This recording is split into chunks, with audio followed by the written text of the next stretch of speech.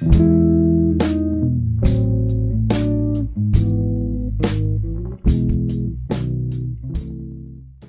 ora, I'm Erin J. Doyle. Welcome to my channel and day 9 of NaNoWriMo.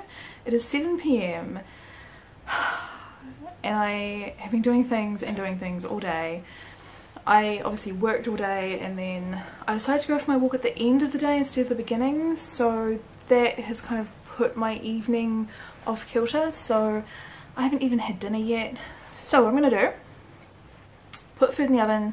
While that's cooking, I'm going to watch cartoons so I don't have to stand, I don't have to think, I can just vegetate, and then after dinner I will get some writing done. What I have done just, I don't know, throughout the day I guess, or my walk or somewhere along the lines, was have some thoughts about a completely unrelated project which is of no help whatsoever to my nano project.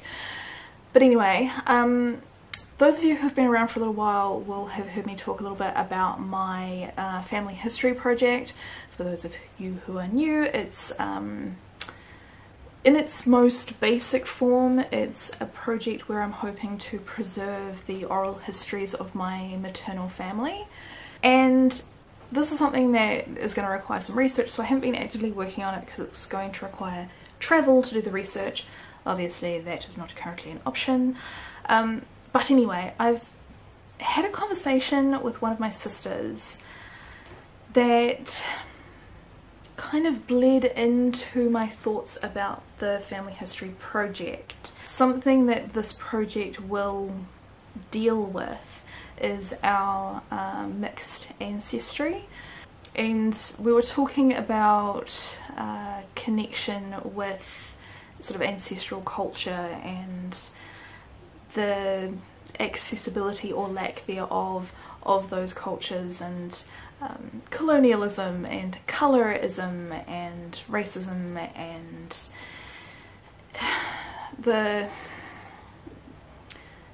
isms, and how they relate to our, like, not our culture as in like wider culture, but just our specific, just the two of us cultural experience, which is going to be different from our other siblings because they've got other parents. So it's kind of like a just between you and I, who the hell are we kind of conversation.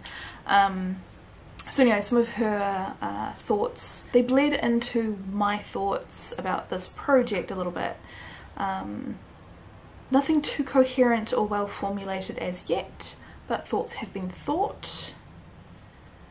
If I continue having thoughts of this nature, I'm going to have to go very, very far for research. Currently, I only have to drive for several hours, once the borders open, to the region that I need to do interviews and things in. If the new thoughts continue to be thought, I may have to take a plane or two. And by may I mean will. But anyway, that's where I'm up to. Basically nowhere, but time for dinner. It's now 8:30 and I am on the very last sentence of chapter 49. I would have waited until after I was actually finished with it before filming an update, but I had to stop and fact check something.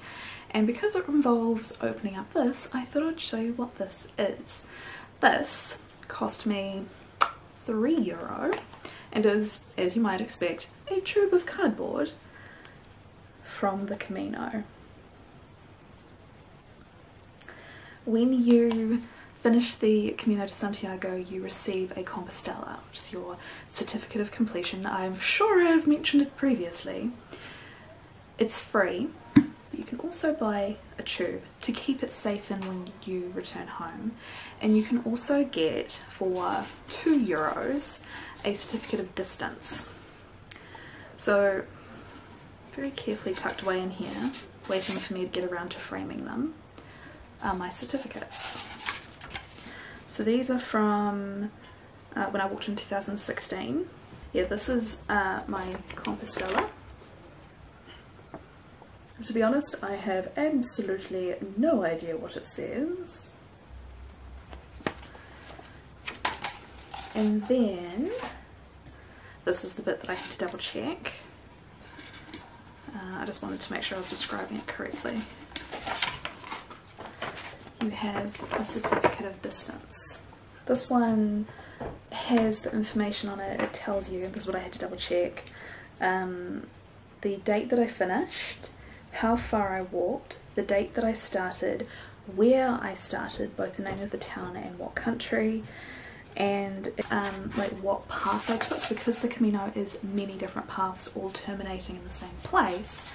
This one tells you the path, and I think it says that because it has something that might be similar to the word route, and it says Camino Frances, which is the name of the path that leads from Saint-Jean-Pied-de-Port to Santiago de Compostela. So yeah, I just wanted to check exactly what information it records and stuff so I can make sure I haven't described the wrong thing. So yeah, just had to double check that. It's now 9 PM and I'm not finished with chapter 49. It's being a bit of a tricky one. I think I will probably move on to the next chapter tomorrow. What I have done for now is mark some paragraphs which I would like to rewrite later, but after I have made some of the other changes earlier in the book, which are on my increasingly long list of things to go and do. The reason I want to do it later is because the scenes which I want to add earlier in the story are all to do with increasing my character's interactions with people. And this chapter has been written when my character is mostly by themselves and I would like to give her some company.